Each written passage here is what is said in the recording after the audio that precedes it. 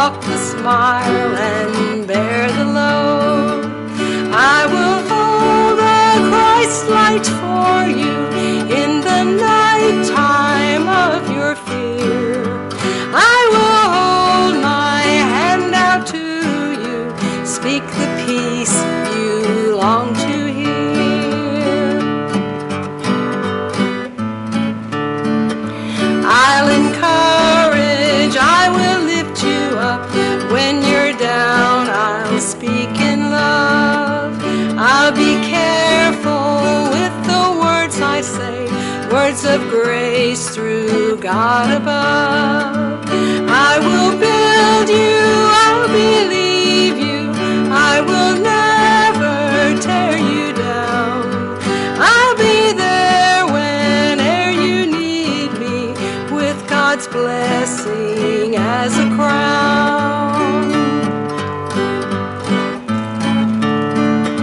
I will weep when you are weeping, when you laugh, I'll laugh with you.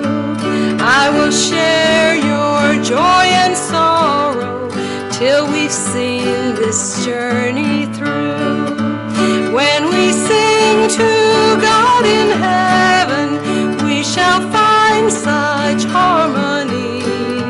Born of all we've known together, of Christ's love for you and me.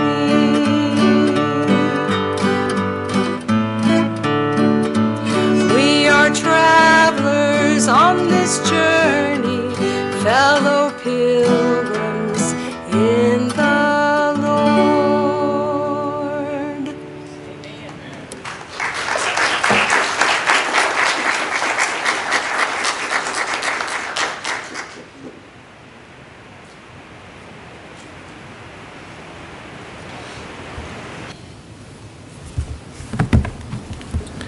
If you have your Bible, you can open it with me to the book of Daniel. We'll be reading there in just a moment.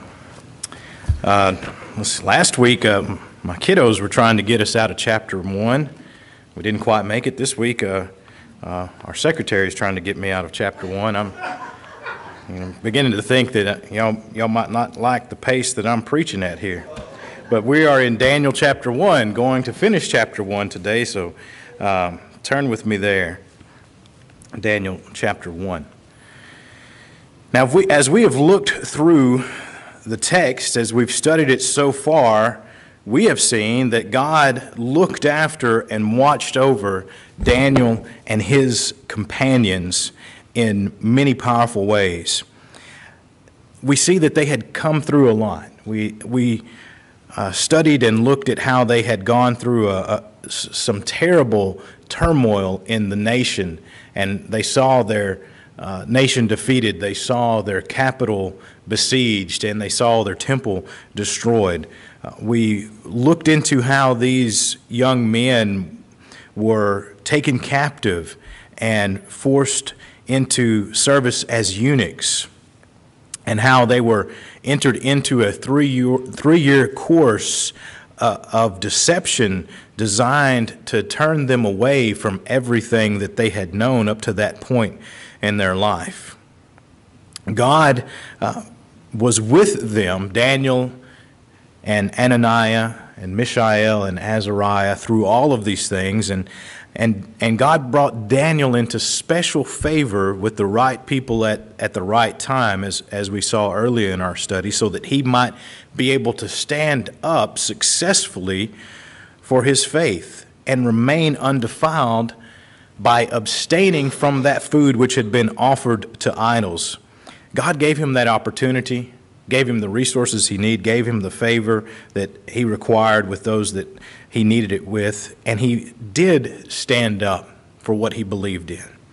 And today we'll see, our text will show, that God rewarded this faithfulness, the faithfulness of Daniel and also of Hananiah, Mishael, and Azariah. And I believe, beloved, that he will do the same for us when we're faithful to him. Let's look at our text. Daniel chapter 1, beginning in verse 17. As for these 4 children, God gave them knowledge and skill in all learning and wisdom. And Daniel had understanding in all visions and dreams. Now at the end of the days that the king had said he should bring them in, then the prince of the eunuchs brought them in before Nebuchadnezzar.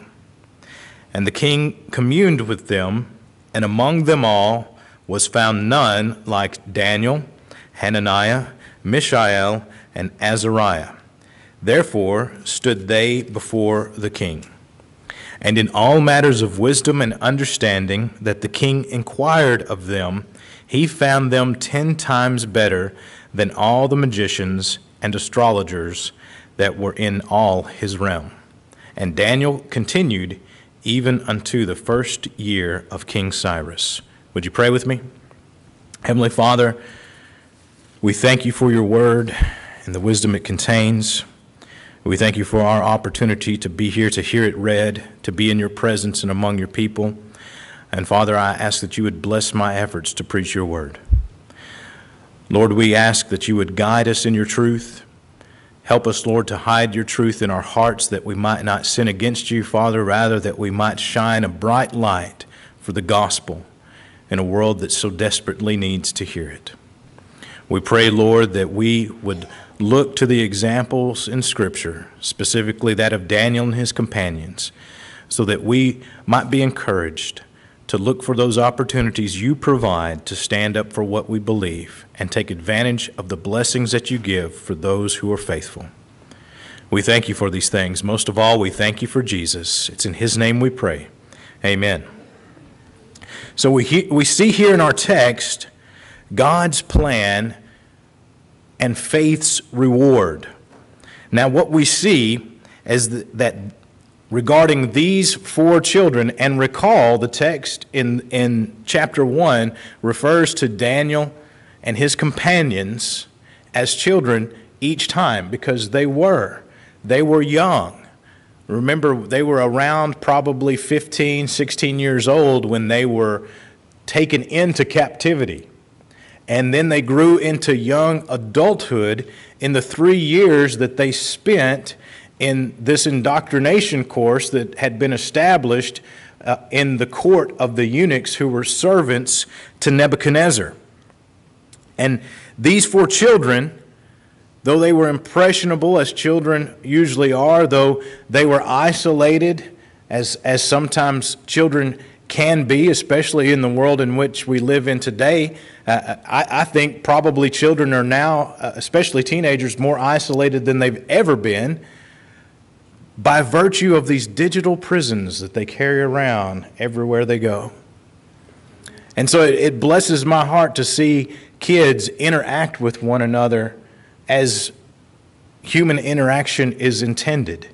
And it disturbs me when over the years as I've seen children isolate themselves from one another, even in the same vehicle. I have seen on church trips and school trips a kid on this side of the bus texting a kid on this side of the bus, and they're sitting right across from one another. And so you see, they are isolated. And being isolated is one of the ways that we become open to suggestion. Nebuchadnezzar knew this, and so he isolated these children so that they could suggest to them that their beliefs were not valid, were not reasonable, were not effective, and replace those beliefs with a Babylonian worldview. And so into this, God gives these children, it says, knowledge and skill. And the text makes clear that the knowledge and the skill that these young men obtained was from God, not from man. And so you think about what had to happen in a miraculous way. Here are 4 children growing into young men that are in a school of a sort where they are being taught by the Chaldeans, who are the cream of the crop of the Babylonian Empire. They're the elite, and they are being taught, they are being indoctrinated, they are being exposed to what we might call Babylonian propaganda, and they're being prepared to serve Nebuchadnezzar. But God intervenes, and while all this is going on around them, God gives them wisdom. It says, God gave them knowledge and skill. And so what we see here is that regardless of circumstances, when someone is faithful to God, God will draw close to them. Just like the scripture says, if you draw nigh unto me, I will draw nigh unto you. And so these 4 young men had gotten as close to God as possibly probably as close as they possibly could, and then everything they went through as believers drew them closer to God, because even though they went through so many terrible trials, God sustained them.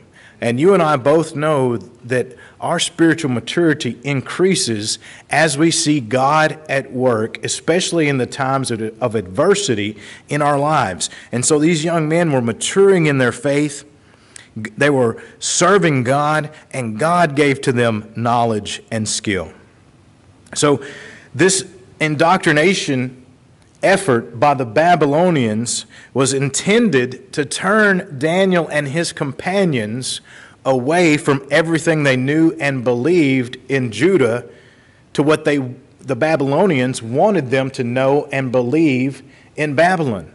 And recall, they even took from them their names, each of which acknowledged God in a very special way, and gave them new names that acknowledged false demonic gods in an effort to one-up the names that they had been born with. So everything that was done to them was done to turn them away from all they knew to be true, and these efforts completely failed. Rather, God steps in and implements His plan. And beloved, I want to encourage you today to hold on to that truth, that as long as we are faithful to God, nothing can disrupt His plan for us. Now, that doesn't mean that His plan is going to be what the world would consider good. Because we know that God works through adversity. He works through difficult trials and circumstances that we would prefer not to undergo.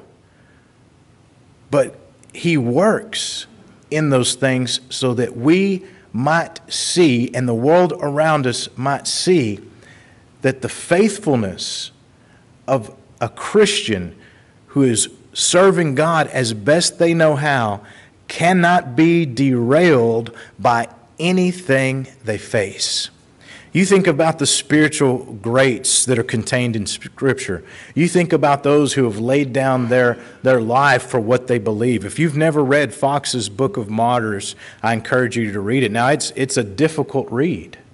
Fox's Book of Martyrs is a very difficult read, but it's a historical survey of many who laid their life down for their faith and their trust in the Lord. And it's a testimony to how God used their sacrifice to further His kingdom.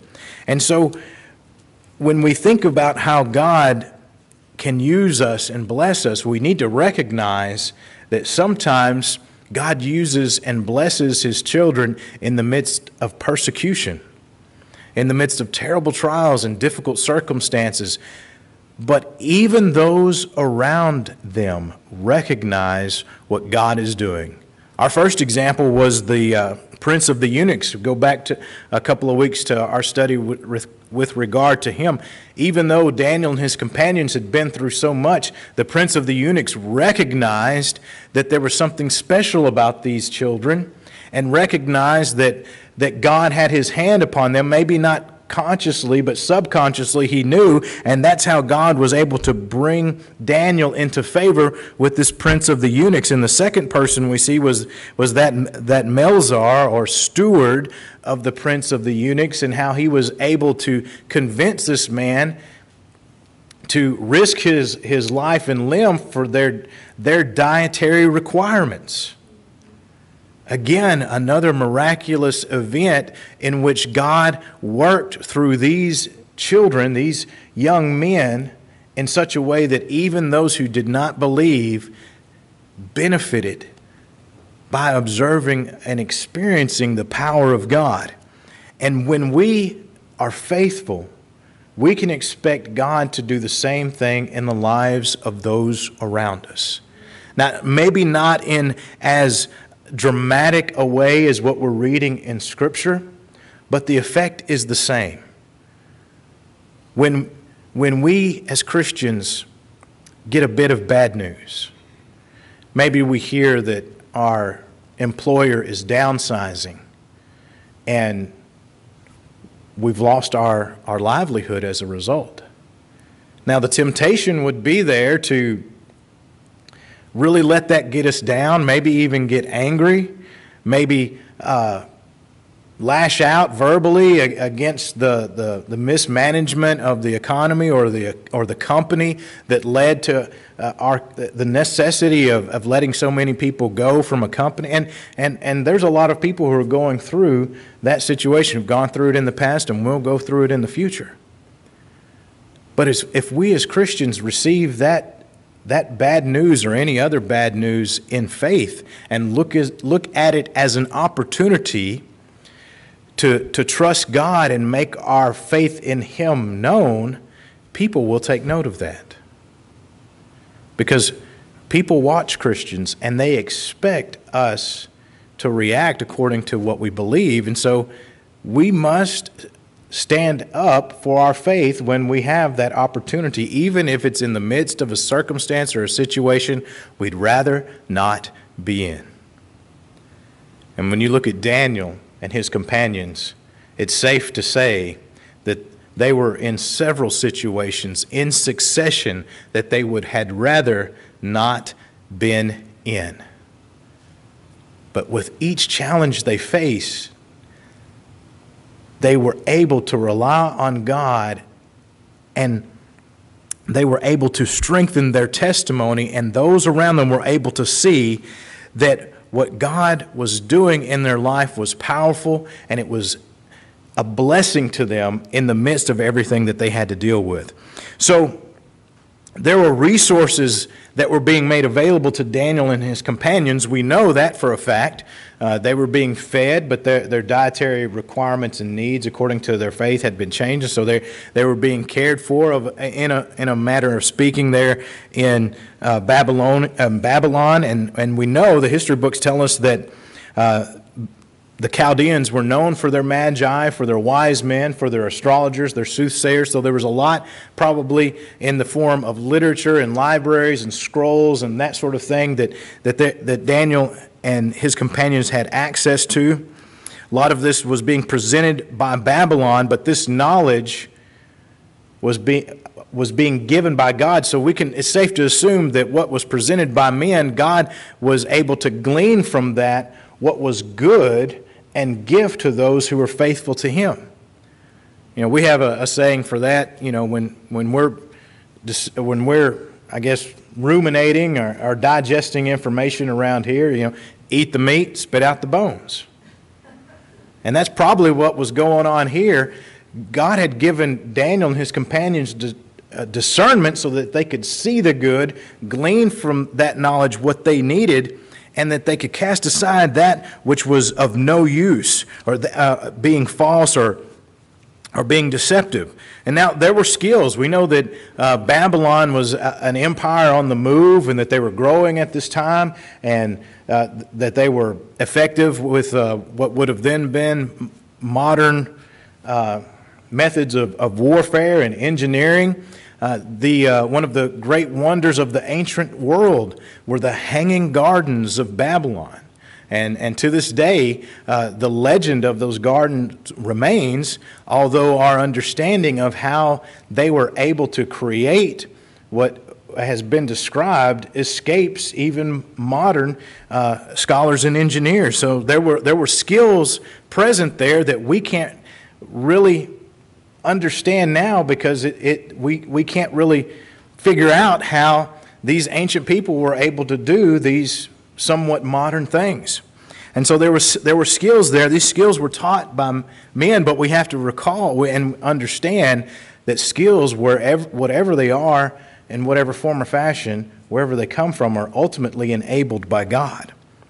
So what are you saying, preacher, that good things can come out of bad situations? Well, I'm not saying it. Let's look at Romans chapter 8. Romans chapter 8, and look at verse 26. It says, "Likewise the Spirit also helpeth our infirmities." Wouldn't you say that the situation and the circumstance of Daniel and his companion was infirmed? I would say. And it says, "For we know not what we should pray for as we ought." I would imagine these young men probably experienced that as well. Just confused about their situation. But it says the Spirit the Spirit itself maketh intercession for us with groanings which cannot be uttered. And he that searcheth the hearts knoweth what is in the mind of the Spirit, because he maketh intercession for the saints according to the will of God. And then it says this, "And we know that all things work together for good to them that love God, to them who are the called according to his purpose." You know, one thing about the Bible that you would imagine would never be in dispute is the meaning of the word all. And there are commentators who will tell you that sometimes the word all means some. I don't need to say anything further on that, because when the Word of God says all, it means all. So am I saying that good things can come out of bad situations? Yes. In fact, the Bible goes one step further, and it says all things work together for the good of those that love God and are called according to his purpose. All things. And that is a very difficult truth when you're going through difficult trials and circumstances and situations. But it's a truth that we can hold on to. Because when we're confused, and the text in Romans makes it clear that sometimes Christians are so confused, we don't even know how to pray or what we should pray for. It makes clear that that's going to happen. And we look at Daniel and his companions, and we could see that that was probably the situation that they were in. How do you pray? What do you pray for? What do you ask God for when you've been subject to the defeat of your nation, the destruction of your temple, your freedom's taken away, your beliefs assaulted with propaganda and deception and lies, even your very name taken from you and replaced with a name that is anathema or accursed because of its meaning to you. And then you're not given the freedom to eat things. Rather, you're given that which would defile you because it was offered to a false demonic god before it was set before you on the table at which you dined. And the list goes on and on and on. Can you imagine how a 15-year-old, 16-year-old would be confused and wondering just what God's plan for them was? Absolutely, because put any of us in that situation, we may not make it out of it. But even when we're confused, God's still at work. He's working these things together for our good, even if we can't see that good from our perspective, even if we don't see that good this side of heaven. Ultimately, God is working it to our good.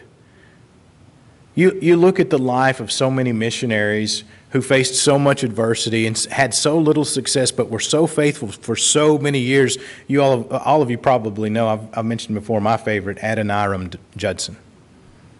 40 years on the mission field, 7 converts. At one point, so immersed in the translation of the New Testament into the Burmese language, he basically forgot how to speak English. Lost his health, lost at least one of his children, ultimately died on the mission field and left. He had been imprisoned, he had been through all these things. Only 7 converts. But today, in that country, there are thousands upon thousands of believers. He didn't see the good that God wrought this side of glory, but the good was accomplished because he loved God and lived according to the call and the purpose that God had placed on his life, and that is the responsibility that we have. Our text tells us that God worked all this knowledge and skill that these young men were exposed to the advantage of Daniel and his companions so that they could grow in learning and wisdom. And this was the reward of their faith according to God's plan. And beloved, his plan has not changed. He still rewards our faith. Just like Daniel, we will see turmoil, tragedy, adversity, deception. But when we see these things, we can count on God to give us patience and perseverance, strength, discernment, and just like Daniel and his companions, learning and wisdom, which comes to us on our journey to spiritual maturity. Now, there are those who tell you that you can become a spiritually mature person in 12 easy steps or less for a low payment or fill in the blank of whatever internet commercial happens to pop up on the YouTube that you're watching or whatever social media platform you're engaging with. But we all know that that's not true. The world knows that that's not true. How does a person become a mature individual? Well, they live and they experience life, the ups and the downs, and hopefully learn from life what it has to teach. Well, the same is true, even more true, in our spiritual journey. We do not become spiritual giants in a matter of moments, months, or even years. It takes a lifetime to go from a spiritual babe to a spiritual giant. But God gives us a path to reach our potential, whatever it is. And the beautiful thing about our faith is that whatever it is God intends us to reach on the level of spiritual maturity, that's all we're responsible for. And what I mean by that is, God knows to what degree each of us have the potential to serve him and his kingdom and influence others for the good of the gospel and their own spiritual maturity, their own spiritual journey, their own path that each one of them are on. All that remains for us to do is discover what that is. And it's not something you have to go out looking for. If you are faithful, the opportunities will present themselves. God will give you the wisdom that you need, and you will be successful in that which God has called you to do, which is what we see in our text. And beloved, he's the same yesterday, today, and forever. How he worked in and through Daniel and his companions, he will work in and through us. And what we see is that when God gives us wisdom, we can count on it. And if any of us lack wisdom, God's word says in the epistle of James, ask, and he will give the wisdom that you need to you. Now, if God gives you the wisdom you need, what could you possibly lack? Just one thing: the conviction to live it out. God does not withhold wisdom, but sometimes we hold on to wisdom and we don't apply it to our lives. So if God promises in His Word to give us the wisdom that we need, and He does, then it simply remains for us to act on those things which we know to be spiritually true and wise, because God has revealed them to us so that we might do those things that we are called to do according to the purpose and the plan that He has for us. Then we become like Daniel and his companions, faithful and good servants of the Lord. Now, at the end of 3 years, it says that Daniel and his companions were brought before the king. They were summoned by Nebuchadnezzar into what some history books call the presence. I was reading back in some works that were written in the 1700s not long ago, and speaking of going into the court of the kings of England, it was referred to as being in the presence. And I was thinking, how audacious is that? And one king was quoted as telling one person, "You may depart the presence." And the same king later was quoted, "You'd better leave the presence if you value your life." And so we see the correlations there between the presence these kings imagined that they had with the very presence of God. Because God does call people, especially in the Old Testament, into and out of His presence. And in some cases, the presence of God could be lethal to those who weren't pure enough to exist in that presence. Like Moses on Mount Sinai. There were boundaries around the mountain, and God told Moses to tell the people, anyone who comes across that line into this presence will die. So you can imagine the audacity of a mortal earthly king describing, being with them in the same room as being in the presence. So I'm sure Nebuchadnezzar had that level of pride. We'll find out later that he was a very prideful person. So they were summoned into the presence. But what the Babylonians did not know is that Daniel and his companions had been in the presence all along. For 3 years they had been in the presence of God. And so they had a 3-year head start or advantage on those who were just now being summoned into the presence of this earthly king. And it says that the king communed with them, and same as before. For many of these people who had been brought before the king, it was the first time that they'd ever communed with a king. But Daniel and his companions had been in commune with God and blessed by Him for at least 3 years, if not more. And it's no wonder that when we look at our text that we see that the king learned that there were none like Daniel, Hananiah, Mishael, and Azariah. In fact, our text tells us that he found them to be better than the rest by a factor of 10.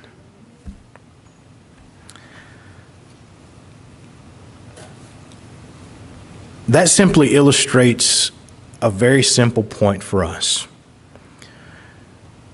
When we serve the Lord, we will see our efforts blessed. And when God blesses our efforts, the world around us will see that as well. All will see, including us, everyone around us will see our Lord's work. They may not recognize it as such. Nebuchadnezzar didn't recognize the work and the hand of God in and upon Daniel and his companions, but he couldn't argue with the results. He knew it was better than the rest. And beloved, when God works in and through us, People may not realize it, but they can't argue with the results. And they'll see that the way that we live life, the way that we approach challenges and obstacles, the way that we support one another and remain true to what we believe is better than the rest. You think about it. You've been there. What brought you to the Lord? What led you to faith? Well, you had to come to the understanding that His way was better. Always has been, always will be. Would you pray with me? Father in heaven, we come to you now in the name of Jesus, and we thank you, Lord, for